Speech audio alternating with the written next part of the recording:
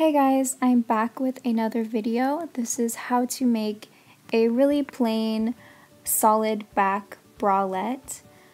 It was a really fun and very easy tutorial to do, so I hope you guys like it. So first, this is the yarn that I'm using. It is a weight 4 acrylic yarn.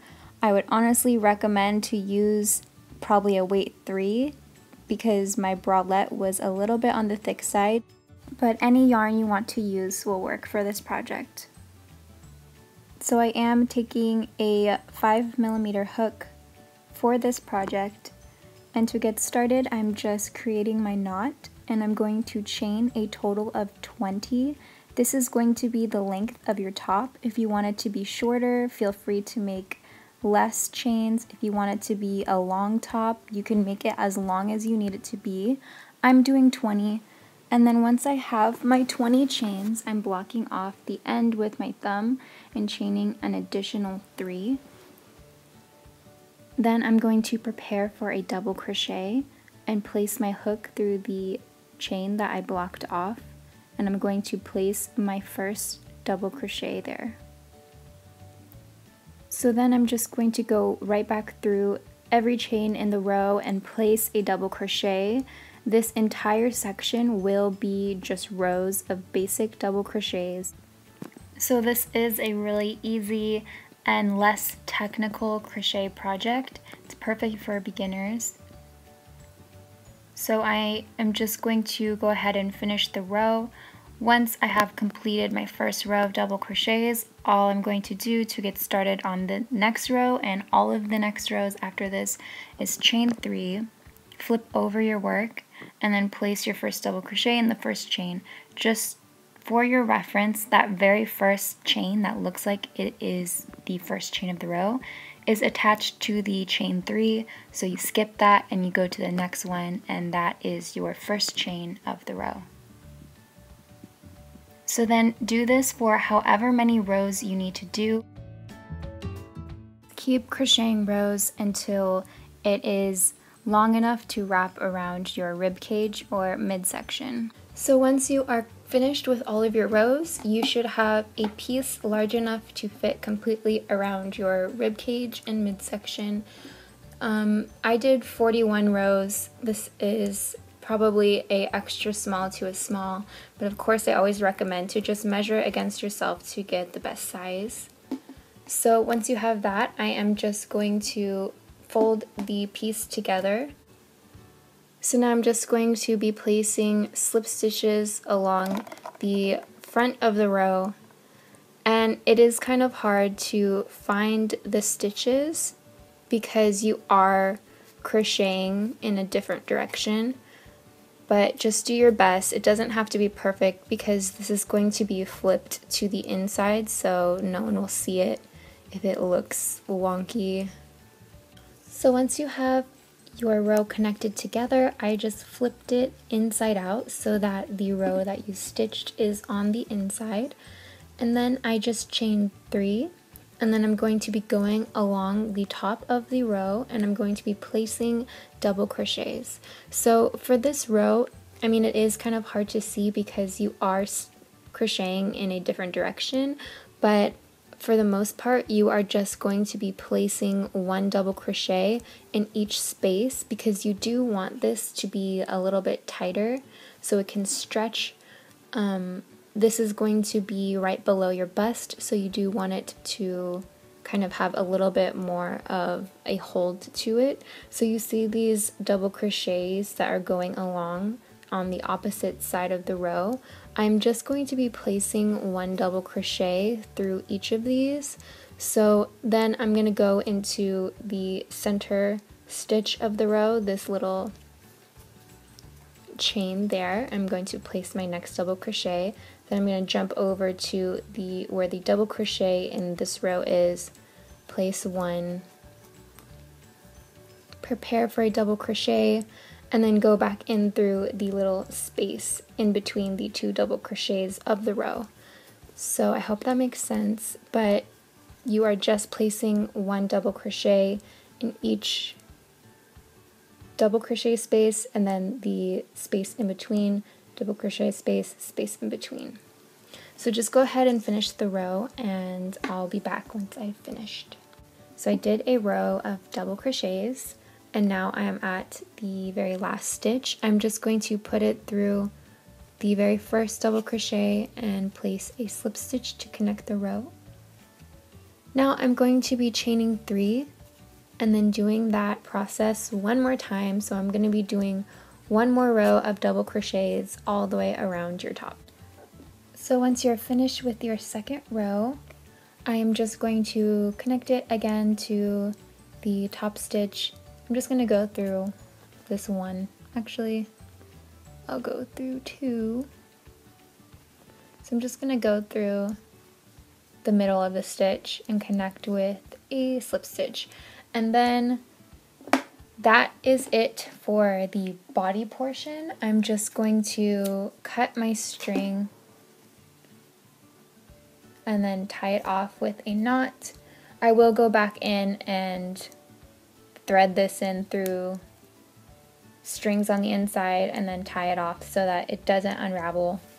But so this is going to be the back side of your top. So I'm just going to flip it over, and then I'm going to do my best to try and make it as even as possible. So I'm going to fold it in half, and now we're going to get started on the cut portions of the top.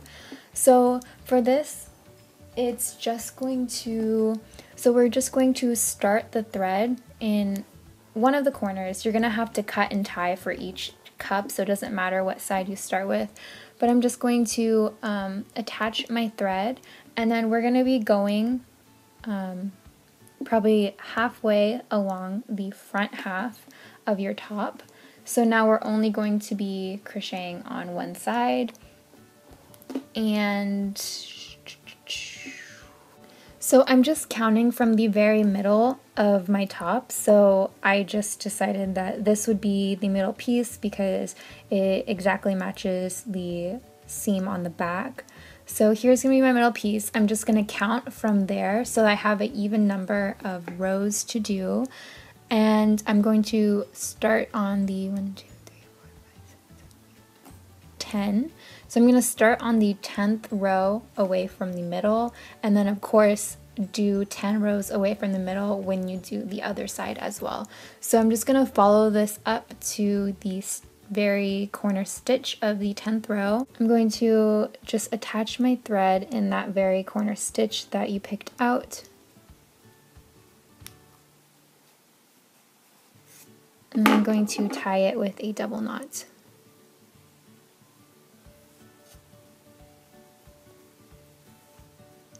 So now I'm going to get started on my first cup.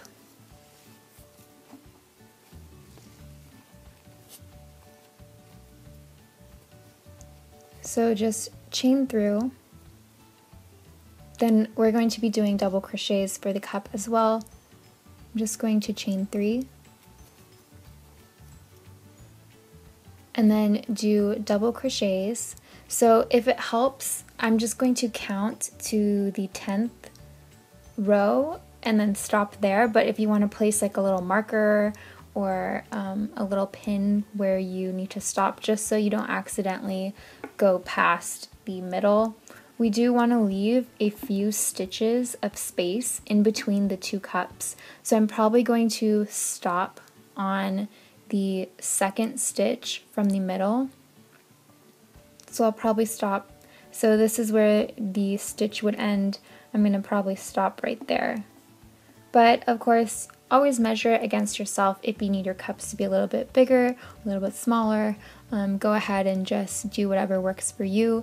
This is just what I'm doing. So I'm just going to go ahead and pause the video here, place my row of double crochets, and then once I finish, I will come back. Okay, so I did my first row into the cup, and I did stop 2 chains away from the middle, the very middle of the top. So now I'm just going to chain 3, and this is where we're going to start skipping rows so that it starts to triangle into a cup. So I'm going to be skipping the very first chain and the very last chain of every row. So this is the chain that's attached to my chain 3, so that is not the first chain. this is the very first chain of the row. I'm just going to skip that and go straight into the second chain. So you should have a small space inside of your cup. And then I'm just going to go back along the row and place a double crochet in every chain.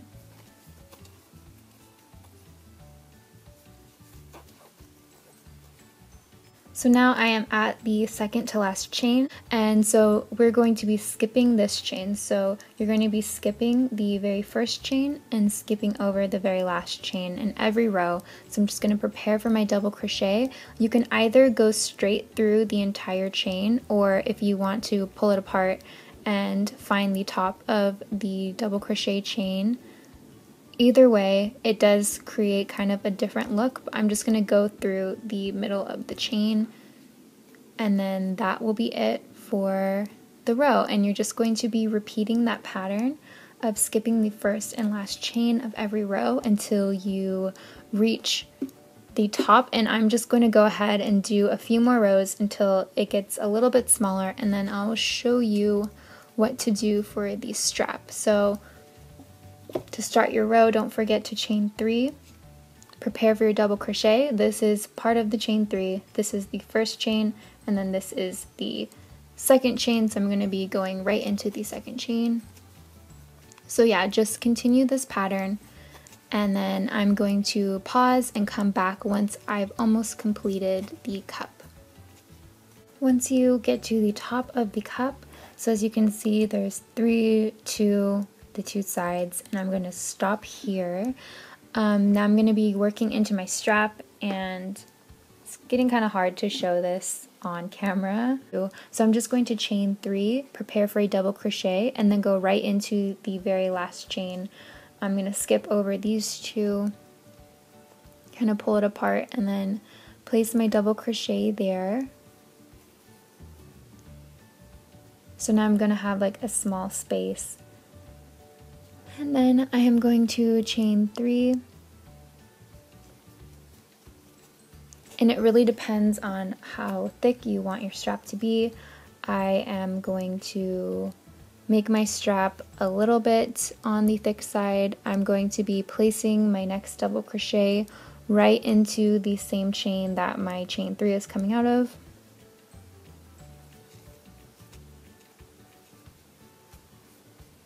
Prepare for a double crochet. I'm going to be doing one more chain, placing in the very top of the double crochet that is beneath it.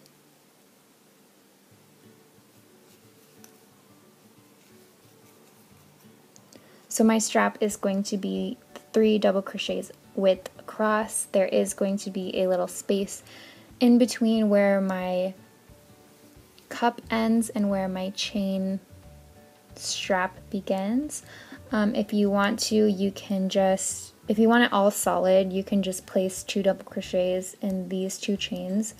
I think I like the look of this better. It kind of adds more detail to the top, but whatever you want to do is fine.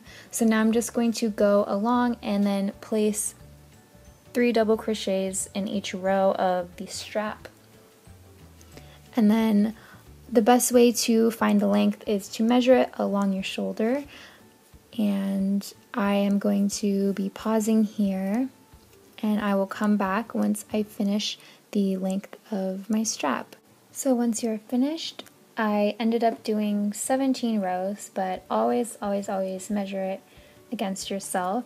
And I did try on my top and figure out where is the best place to attach the strap. For me, that's going to be 3 rows from the center, but if you want to like try it on with your bra strap and see where to cover it, I would recommend doing that. So I'm just going to make sure my strap is straight, and I'm going to be attaching it to my back of the top with some slip stitches. So I'm just going to be flipping it so that it's laying flat against where I want to attach it.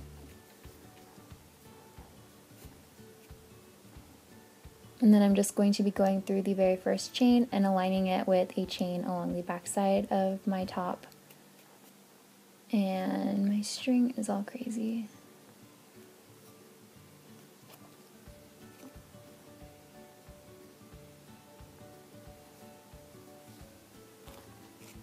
So then just attach with a slip stitch and do that for the next 2 chains. So once you have that, I'm just going to go through the very next chain and attach with another slip stitch just so it gives it more structure. So then I'm just going to cut my string, thread it through, and pull the knot. You are almost done with your top. I am just going to repeat the same exact process. So going from the middle chain, I am going to count out 10 because that's how large I made this cup. If you want to make it larger, feel free. You could even chain it a little bit into the side so that it has way more coverage. I don't need that much coverage, so that's what I'm doing. But so just repeat that same process to the second side, and I am just going to skip through it since I already showed it. So don't forget that once you reach the center, this is my center stitch. I have 2 that are not stitched into, and then the second set on both sides is where my bikini is coming out of. So just make sure that you do leave 2 to 3 chains in the middle for separations between your cups. Okay, so now I'm done with the second cup and strap, and I'm just going to attach it to the back.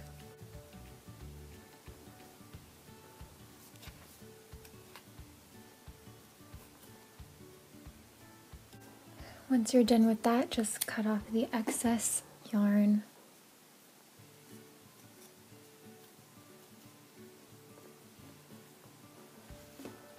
And that is it. This was the entire tutorial. This was probably one of the easiest tops I've ever made, just in terms of like technique. You really don't need that much skill to make a top like this, but it's a really fun project to do. If you have any other suggestions of tutorials that you want me to do, please leave a comment because I do read all of them and I try my best to respond to everyone. And I also just want to say thank you to everyone who's been leaving really nice comments. It really means a lot to me. So yeah, so I did get a lot of requests to do a crochet cardigan. So I am working on patterns for that, so expect that in the near future. But yeah, thank you guys so much for watching, and I hope you have a great day.